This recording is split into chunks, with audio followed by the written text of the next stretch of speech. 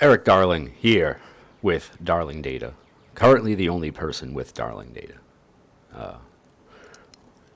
It's a little lonely sometimes. Maybe I should talk to ChatGPT more, have some conversations, figure out what's going on in the world around me, what's in the news, headlines and all that good stuff. So we finished talking. Well, we've talked about SP_human events about as much as I can talk about SP_human events without getting into my deep and profound frustrations with extended events. So we're going to switch over to SP_quickie store so I can tell you about my deep frustrations with query store. It's not even query store. It's the GUI. I think the GUI was designed by someone who hates people. That's about it. Anyway, let's talk about what you get from SP_quickie store right out of the box. So you don't have to do much to get data back. We'll talk about some things you can do to get data back a little bit differently in other videos, but just off the bat, if you run SP_quickie store and you give it a database name that has query store enabled, you will get some very helpful results back. If you are using a database that has query store enabled, like if I just change the context to Stack Overflow 2013 and I run quickie store, it will default to the database that it'll check the database that we're currently using and see if query store is enabled. If not, you have to give it a database name. So let's go on back to the master database and let's hit F5 here and let's talk a little bit about what you get back from the default results in SP_quickie store. So I'm actually going to go a little bit backwards here. I'm going to start with the bottom results because I want just to show you where you can get a little bit of information about what you got back. Mainly it's this column right here. By default, SP_quickie store goes back 7 days to look for poorly performing queries. I used to have a default of 24 hours, but I found that the previous 24 hours would often not give me everything that I need. There are some notes about support, about how to get help using the procedure, how to debug and troubleshoot performance issues, and of course version dates and all that good stuff. Blah, blah, blah, blah, blah. Happy times. Now, let's go talk about the top set of results, which by default will give you the top 10 queries that we found in Query Store over the past week, ordered by average CPU. Now, when I order by average CPU, I'm going to walk over here a little bit. Now, since I'm on SQL Server 2022, I have a lot of additional columns that you might not see in older versions of SQL Server. But when I go and look at what happens by average CPU, that's this column right here, we find queries that used a lot of CPU, of course, on average. These queries might not have very high execution counts. You might see a single execution, you might see, just a low number of executions. That's sort of to be expected. There are different ways to filter the results that we're going to talk about in another video.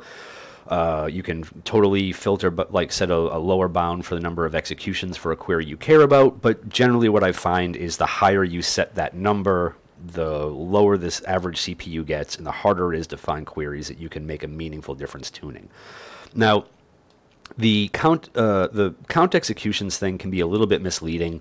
If you have queries that aren't parameterized, if you have queries that I believe for recompile as well, they'll still show up in Query Store, but I think you'll get different plan entry for them when they run. So you just might not have a completely accurate gauge of just how many executions a query has looking at this. So starting a little bit more close to home, you get the query ID. So if you want to use the query store GUI to track a query, or if you want to use it to force a plan or something, you have the query ID column and the plan ID column here.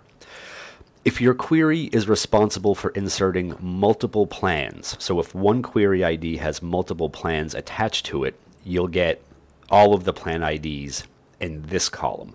This comes in handy, again, something we'll cover in another video, because you can filter down to just the query IDs or just the plan IDs that you care about using different parameters in here.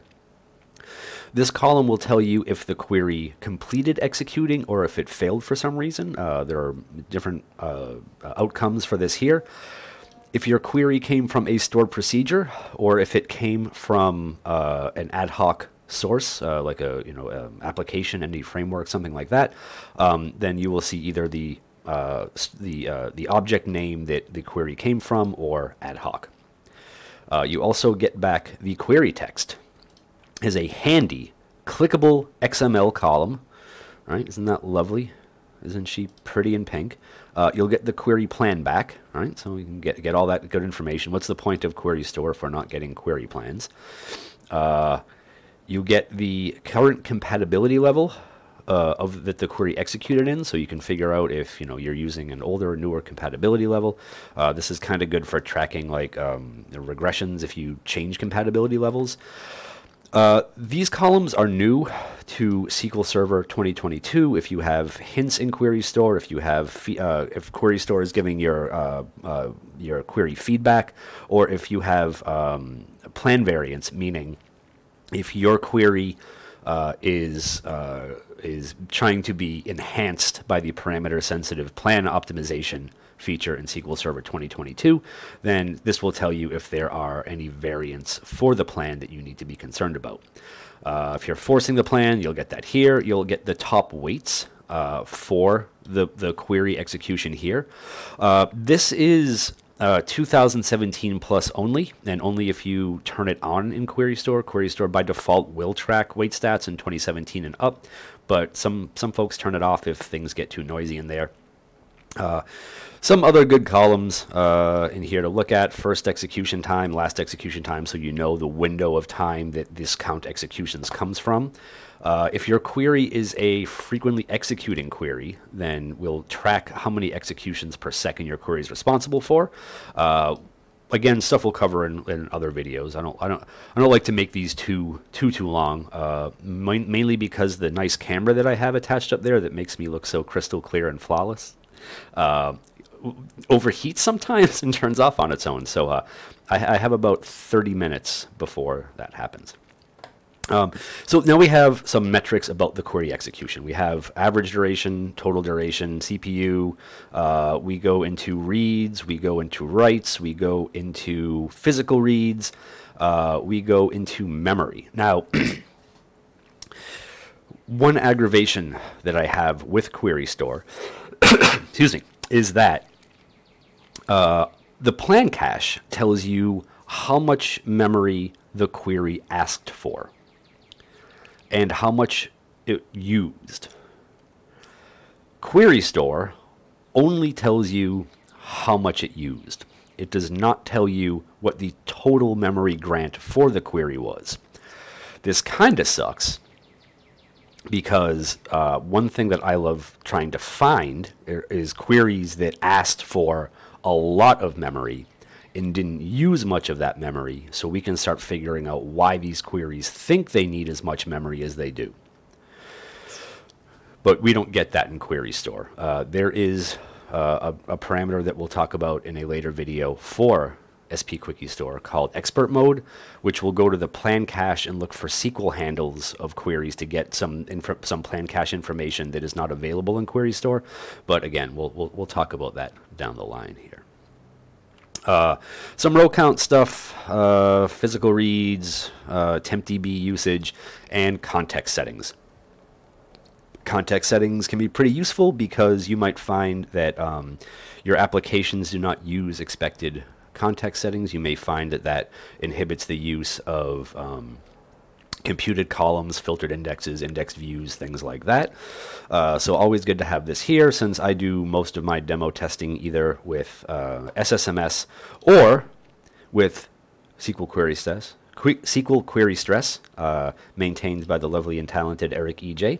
I get a pretty standard set of context settings for my queries. So that is the default out of the box what you get with SP Quickie Store. In other videos, we'll talk about different things, other ways to use it, different ways to manipulate the output, the results, how to filter things, stuff like that. So we'll get to all that stuff, and you'll love it. You're gonna love every minute of it, because you love SQL Server, you love Query Store, you love free stored procedures that people spend hundreds of hours writing in hopes that you'll use them and love them. All right? Everything except pay you to use them.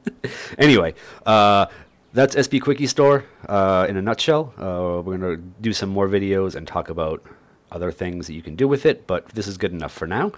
Thank you for watching. Like and subscribe if that's your fetish. I mean, it's my fetish when people like and subscribe to me, so you'd be doing us both a solid if you do the like and subscribe thing. And yeah, I'll see you in the next video. Thank you for watching. Have the best day.